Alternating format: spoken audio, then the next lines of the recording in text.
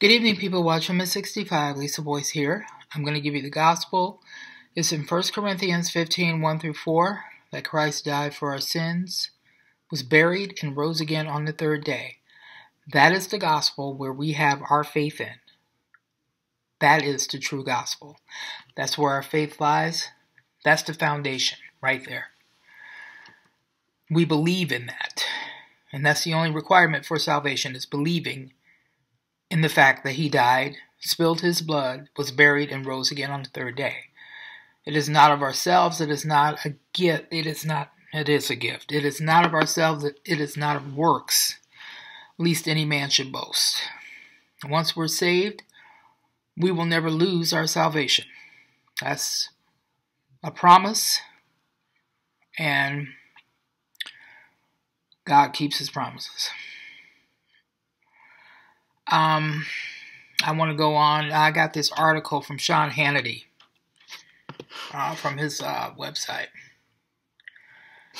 And this goes on to say that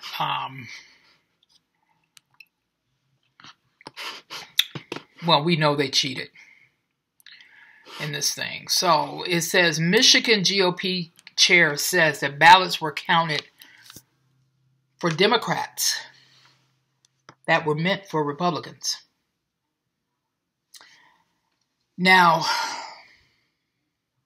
I'm going to say something. Like I said before, God is still in control of this thing. Could it be that he wins this? Absolutely. Matter of fact, Biden technically cannot call a victory because this thing is still being counted. And if this goes to the Supreme Court, Amy Coney Barrett is going to have her hands full with this, because this thing could go as high as the Supreme Court. Now, when it will be finished is anybody's guess. It might not be done in January. We might not have a clear winner until January. But could I see this going to the Supreme Court? Absolutely. Because this is plain and simple voter fraud, if I've ever seen it. And another thing, if it comes out, which it will, that they were committing fraud, Biden is in trouble. And I think a lot of people will go to jail. And I think if Trump is reelected this time, he's going to clean house for real. And I do mean he's going to clean house. This is serious. This is nothing but an act of Satan. That's what it is. And I'm going to tell you all something.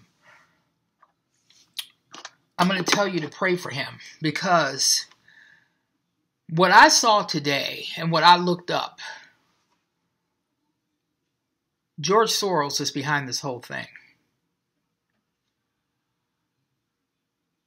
When I saw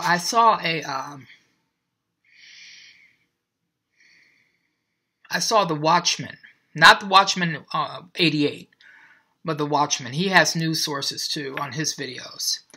And when CBN, he showed a clip of CBN and talking about George Soros. This whole thing, he's behind. This whole entire thing, he's behind. I would look at him, I'm just saying, because he's funded everybody from Camilla to Antifa, to Black Lives Matter, to Joe Biden, the whole Democratic Party, he's funded. And the prosecutors and the judges.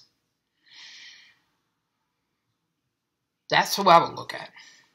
But anyway, this article goes on to say that members of the Republican Party in Michigan held a press conference today on the state of the race for the White House, saying thousands of ballots were counted for Democrats that were meant for Republicans. If all this wasn't enough, ballots were counted for Democrats that were meant for Republicans, causing a 6,000 vote swing against our candidates. The county clerk came forward and said a glitch caused a miscalculation of the votes. 47 counties use the same software in the same capacity, said the Michigan GOP chair. The people of Michigan deserve a transparent and open process. So,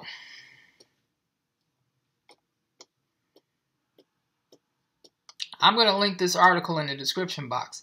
It says here that they're still looking into this. And it's got some other articles underneath this, but they're still looking into this. But I'm going to tell you something. When this comes out, if it comes out, because don't forget, there's a lot of Republicans that don't like him either. There's a lot of Republicans that call themselves, they're rhinos, Republican in name only. So they're working right along with the Democrats to keep him out. So when this thing comes out, it's going to be some people are going to be in a lot of trouble because this is outrageously illegal.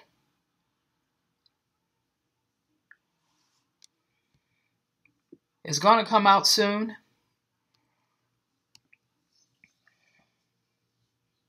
And like I said, when it does, we'll be watching for it. But the thing that we have to do is just keep praying for him, because this man, and I saw this today, this man is he's not dealing with people. He's definitely dealing with demons. He's dealing with the demonic. Trump. It is a matter of Satan himself. That's who he's dealing with.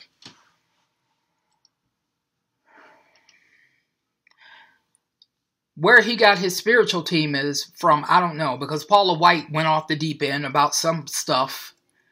You know, it's pathetic. It really is. He needs real people, true Christians, to pray for him right now, because he is dealing with something. When I saw that, something clicked in me and said, this man is definitely dealing with some demonic stuff. Why? Because of what he did to Israel. He moved the embassy to Jerusalem. No other president has done for Israel what he's done. And people will say, well, January 28th, he vowed with Netanyahu to split the land. That's right. Because he was fulfilling prophecy. And he didn't know it. Was that a bad move? Absolutely. But they thought they were doing the right thing. No other president has been used of God the way this man has. And right now, he's truly in Satan's court right now. He's dealing with the demonic. And when I saw what I saw in George Soros and in the rest of these, because the Democrats are in his back pocket. George Soros, they're in his pocket. The far, far left are the ones that's keeping Trump right where they want him. Biden cannot call this election. He cannot call this election as long as there is a court battle going on about the election votes. He can't do that. As much as he wants to, he can't. I will be back later. I'm going to link this article. Like I said, this is Sean Hannity's site, and he's got several other articles underneath this one. But this is an ongoing battle, and how long it's going to go on is anybody's guess. But there are rumblings from Russia and Iran and other places that are hoping for a Biden victory, of course. I keep saying Biden. That are hoping for a Marxist-Harris victory.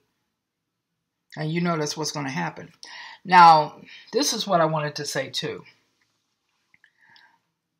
I was sitting down watching TV, and it dropped in my spirit. I was thinking about this. I'm like, Harris is a Marxist. And it dropped in my spirit.